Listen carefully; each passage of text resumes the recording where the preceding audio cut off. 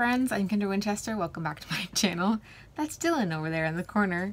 That's what he normally looks like when I'm filming these. We're struggling with light today, so I have got to come in a little bit.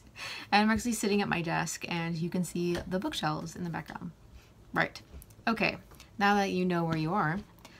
So the reason I'm here today is because right now Hurricane Irma is going through the southeastern United States where I live. So yeah, we're getting a lot of rain and there's a lot of flooding in the lowlands, so please keep them in your thoughts and prayers as you go forward. And there are a lot of different relief nonprofits that you can donate to. I will find a couple to link down below.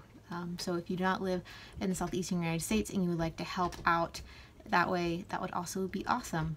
Yeah, so I have gotten a cold actually because the temperature dropped like 20 degrees. So I'm on cold medicine, so this will be exciting for everyone involved. Hopefully I won't say anything too embarrassing. Sorry, future Kendra, if you have to edit stuff out. But yeah, so today we're going to be doing my, what is that? Second half of August wrap up. And hopefully I will be able to talk coherently about these books because there's no real guarantee about that. But here we go, on into the breach. First, I'm going to talk about some books that I forgot in the second half of my August. First half of my August wrap up. Oh my goodness, this is so hard. Okay. One of the books that I forgot is How to Be Both by Ali Smith. I can't believe I forgot this book because I love this book. If you didn't know, it's actually split into two parts. There's a part in the present and then there's a part in the past, like Renaissance painting era. And those parts are actually flipped in some editions of the book, so it doesn't really matter what order you read them in, but actually it does. And that's kind of the point, is that you can only read them for the first time one way. And you can read them like the other way, but you will always have all this additional information. So she kind of plays with what's revealed when. So the contemporary part is about George, and I think it's like short for Georgiana or something, I don't know. And she is suffering grief. She's experiencing grief from the death of her mom. Her mom was really into painting and they were obsessed with a certain painter, and she would go and find symbolism in this painting. And George thought her mom was crazy because she's finding symbols in everything. And then her mom is going crazy because George finds symbols in everyday life. And she's really intense and philosophical and stuff. And then the Renaissance painting is the actual painter that her mom is obsessed with, and they go, and that's actually a woman who dresses up like a man so that she can paint, because you know women aren't supposed to really do anything back in that time. Her prose on audio is fantastic. If you're an Ali Smith fan and you've never listened to her on audio, I would highly recommend it because her prose just is made to be read out loud. I think it's just beautiful. I love this book. I thought that the contemporary side was much stronger than the Renaissance painting side, but I enjoyed both of them. I would still highly recommend this book. I'm now going to read all of the Ali Smith things when I have time, which who knows when that's going to be. So I read this as a buddy read with Doris over all the books. If you haven't checked out her channel, you definitely need to. She has all kinds of fun and interesting books. I find books on her channel that I don't really hear about other places, which is always a good sign in my book. And we had fun talking about this book over Voxer, and just finding different things and sharing insights, and that was really cool. So thanks, Doris, for doing that with me. It was a lot of fun. So I'm going to stop waving this book around and all of the shiny things. The next book that I forgot is Paper Girls Volume 3. This is them, well, if you don't know, like, you have to know, right? It involves like alternate realities and time travel, something like that. So they end up in this prehistoric era place for reasons I won't tell you. I didn't enjoy this as much as I enjoyed the second one. This one, I don't know. Paper Girls and I have a tumultuous relationship. I kind of like them, but I really enjoyed the second one, so I was hoping it was just the first one that I didn't like. I don't really know what else to say about that, because I can't really talk about spoilers, but I will continue reading the series. And I enjoy the whole 80s nostalgia thing, which seems to be a huge thing in popular culture right now, and I do enjoy the feminist themes. I don't know. Yeah, I'm kind of picky. I know. Moving on to books that I read in the second half of August. So I've already talked about In Other Words, which I adored. This is about Giampaglieri's adventures into learning Italian, and just a lot of thoughts on that. I really love this book. Half of it is in Italian, half of it is in English, so like you have the, you can look at both at the same time. There we go. So if you're trying to learn Italian or you're bilingual or whatever, I really think you'd enjoy comparing language. And Goldstein, the translator of Elena Ferrante, translated this one. I think I have tabs in this book. I do. This is also the library's, so I should probably take those out, right? And I'm just throwing these on the floor. Yes, yes I am. Okay, this is also this is Sunshine State. I also reviewed it. I'm going to link that up above. You probably already saw it. This is by Sarah Gerard, out from Harper Perennial in the United States. We talked about this on the Reading Moment podcast. I really enjoyed her longer essays. I keep thinking about them, but I really didn't like her shorter essays. So that kind of bumps it down a bit in my mind, but her longer essays are really well done.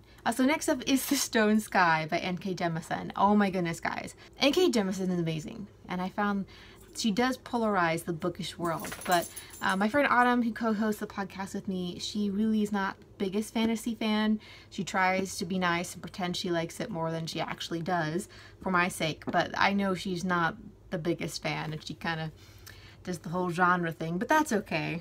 I do that with mysteries and thrillers, so I guess it balances out in the end for our friendship. But I really love her, and actually Autumn liked her, which is the point. Like, someone who really didn't like fantasy really liked this book. So I love what N.K. Jemisin does with the genre. She takes your expectations of what this book is about and the concept behind the book and turns it on its head. I've heard some negative reviews of this book about this book is about a certain thing or a certain trope or a certain concept, and that's kind of what she makes you think it is, but it's not.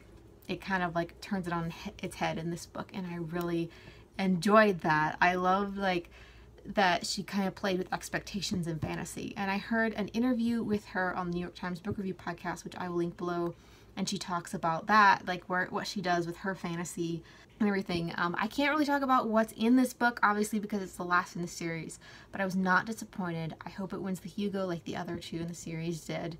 I will link my review of the 5th season somewhere around here, and you can go check that out so you can hear the summary and everything. But yeah, this book is the 3rd in a series. The 5th season is now being made a series on TNT, so you'll want to check that out. And she also has another trilogy coming out from Orbit, so keep an eye out for more N.K. Jemisin. I just love her. Next up is Little Fires Everywhere by Celeste Ng. This is one of my 5-star reading predictions. I really loved Everything I Never Told You. I have mixed feelings about this book, and I know it's because I had certain expectations for it, and it wasn't what I expected it to be. I know that's part of my problem, so we're just going to take that and set it aside because we are. It's my review. We can do that. All right, so everything I love about Everything I Never Told You, there we go. I loved how tight it was. I loved how perfect, and the structure was gorgeous, and the characters were well done, and everything was just so well thought out. It alternated between the present and the parents' past, and you knew where they were coming from. It was an interracial family, had everything going on for it, and I really loved it. This one tries to do too much, I think, because the structure is not something that's easy to follow. So you'll have like the present structure. It's a frame tale, basically. So you start with the house, the Richardsons' house on fire.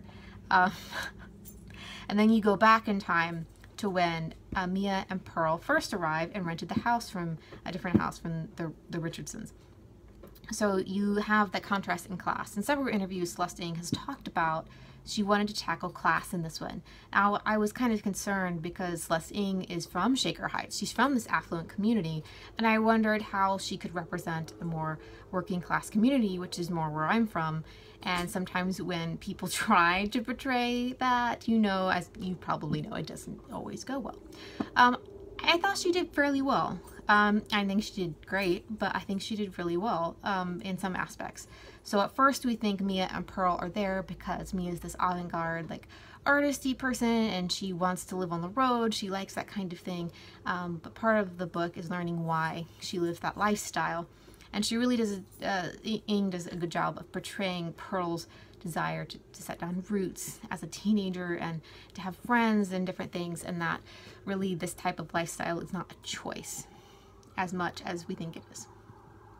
So I really enjoyed that. I really enjoyed all the themes in this book. She has so many, everything she says is just wonderful, and I love that about Celeste Ing. So I'm going to read everything that she writes, and I loved her stripped down style, but I think she kind of tried to do too much in this book.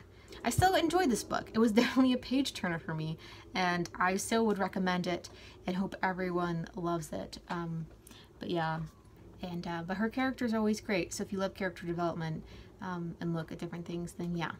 There's a lot of mystery in this book, and I can't really talk about other things about it without giving spoilers, so I'm just going to stop talking and say if you have read this book and you have thoughts on it, please let me know. Yeah, I think that's it. Another book I read is Harry Potter and the Deathly Hallows. This is the last one. I promise, guys, it is coming. Sam is coming back to the channel and we will finish our series. We just had to take a break. Weddings, family, etc. But he is finishing this last book in the series, and then we are going to record them and they will come up eventually. Okay, so the last two books that I'm going to talk about are books that really go together, and that is The Weight of Ink by Rachel Kadish and A Book of Separation, The Book of Separation by Tova Morris. These are both by Houghton Mifflin Harcourt. You can tell they kind of go together. Both of these books are about Jewish women dealing with their culture and religious norms and their times and different things. So let's start with Tova's book. It comes out the 19th, I think. This is about her memoir about leaving Orthodox Judaism. She was 40 when she decided to leave, and she divorced her husband, and it's just basically a year in her life of coming to terms with that. I really love Tova's emotional maturity and her look at religion in a person's life, and I really love how, unlike a lot of other losing your religion memoirs, she has still a lot of love for the people and the community that she's leaving. She just no longer can, like, essentially live a lie. She can no longer do these things that she doesn't believe in. And her son still wants to practice Orthodox Judaism, so she still helps him and does it for him. And you know, she's just not angry, and her life doesn't go into a tailspin. And yeah, so I just greatly appreciated this, that, you know, you don't have to totally react against the thing that you've decided to leave. You can do it like an adult. So I really, really love this book. She's just so many insights. And I also really love The Weight of Ink. Now, I'm not really into hardcore historical fiction as much. It's not because I don't like it, it's just not something that I gravitate towards. But this one has all of those little details that a lot of historical fiction lovers love. You have, there's two storylines. There's the modern contemporary storyline with Helen, who has discovered these documents about a female Jewish scribe during, like, slightly post-Shakespeare era. And then you have the actual scribe named Esther, and she has fled the Inquisition for being a Jew, and is now in England with this really unknown rabbi dude, and is his scribe because her brother decides he doesn't want to do it anymore. Anyway, this book is really long, and I will say that there are some stuff that probably could be cut out of this book, but the majority is just a lot of historical detail. There's documents because Helen is like a academic Indiana Jones in her 60s. So she's really cool. I love her to pieces. And at the end of this book, I just had to keep listening. There are a lot of twists and turns in this book that I didn't expect. It is rich with historical detail and a lot of meaningful commentary on life. I will say that if you're not into those details and you don't really like slower books, then this probably isn't the book for you, because it is chock full of details and it does slowly meander at large sections. So, but overall, I really love this book, and it's beautiful. and I learned a lot as well. We also, on the Reading Women, interviewed both of, you know, as I said, Tova and Rachel. So if you want to check out that interview, it comes out tomorrow, which is exciting. They were both very gracious and agreed to join Autumn and me, and so they're two best friends talking to two best friends, and so I felt that it really worked well. But all introverts, so that's always an adventure getting us to try to talk on a podcast, but I really enjoyed it. So you definitely want to go check that out when it goes up. Yeah, that is everything I have for this wrap up. If you have read any of these books, I would love to hear your thoughts on them. Give this video a thumbs up if you like it. Subscribe if you haven't already. I would love to chat with you in the comments. I guess that's it from me, and I will talk to you guys later. Bye.